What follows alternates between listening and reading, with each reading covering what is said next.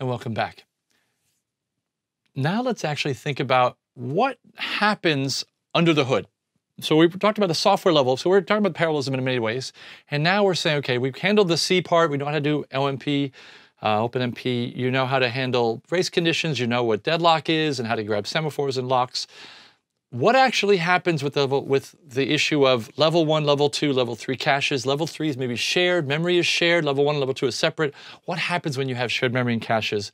This gets a little bit more complicated. So let's actually look at the hardware side of this, what's actually happening. So this is on a chip.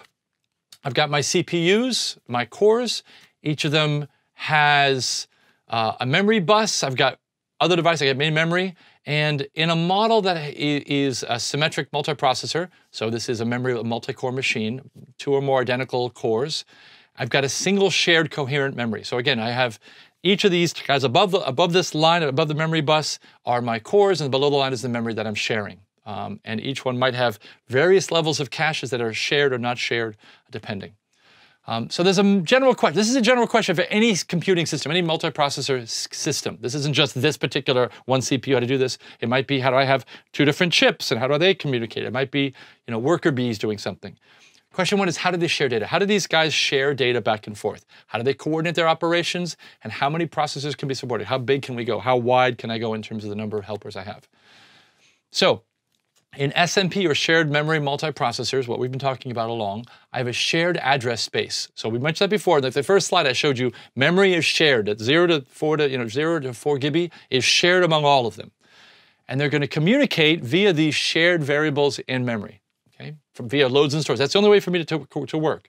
And you have to then synchronize that some way, and we talked about hardware synchronization or locks to be able to make sure you're not having 2 people think that they have write control over that, and that's great. And all multi-core computers now are SMP, or shared memory multiprocessors. Caches. So caches becomes the really interesting thing. You knew that memory was a performance bottleneck. That's not new information. Memory was going to Sacramento. Even with one processor, that was a trouble. We brought in caches to reduce that pain and to reduce the bandwidth demands on main memory. So that now, which is nice, imagine, that's the reason we had, even back in the olden days, we had 2 data instruction caches so that both of them could be hit at once. And that's great. It's almost like you're parallelizing, using this, you're being able to have them both be used in the same clock cycle. We've learned that, right? The PC can be, you're looking up some new value, the rising edge of the clock, and you go grab a new, what's the new instruction? I don't know, where is it? Well, go point in memory. Well, do I have to go to Sacramento? No, because it's in my instruction level 1 cache. Great, boom. At the same time, I might be asking, I'm doing a load word. I'm reading from data cache. At the same exact instruction, I'm doing those at the same day. Great. I might be, at the 4th stage of doing a load word, and I'm at the 1st stage of the next guy, and they're the same line, and they both can happen at the same time. So I love it. So we already know that you can kind of split caches to be able to work at the same time without having a resource bottleneck. We've seen that already.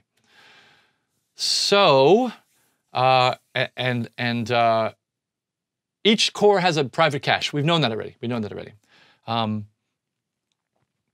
Only cache misses. Only when you have a miss do you need to go past the cache to go into the shared space. You're in your local stuff. I'm in my local, we know that at least L1, L2. I'm here, and only when I miss that do I need to go. And maybe there's some more complexity if it's shared L3, but I only really need to, forget L3 for a moment, how I need to worry about memory. Once I miss for now, we're just gonna say there's one local cache and then there's one memory. So let's make it easy. I still have the same problems that come up with L1 and L2 and L3, but let's talk about just having one cache and memory, and only when I miss my cache, well, I need to go to memory, and now it's the shared space, okay?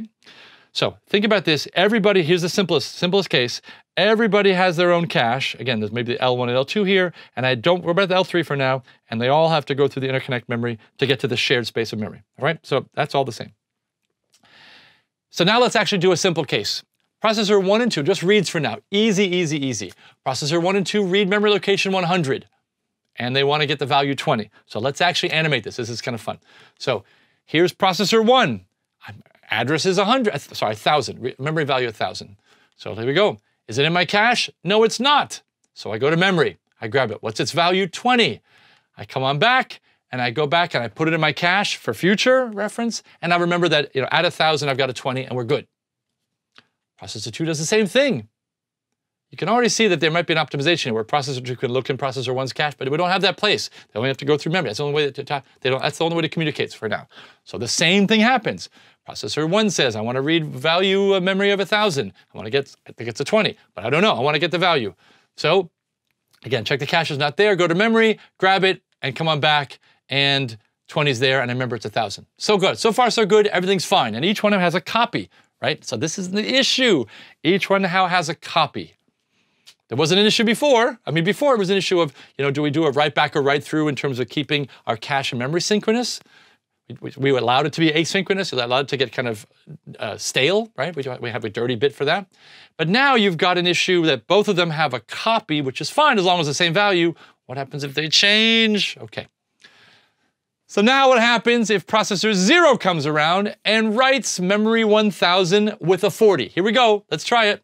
So got 1,000. Is it in the cache?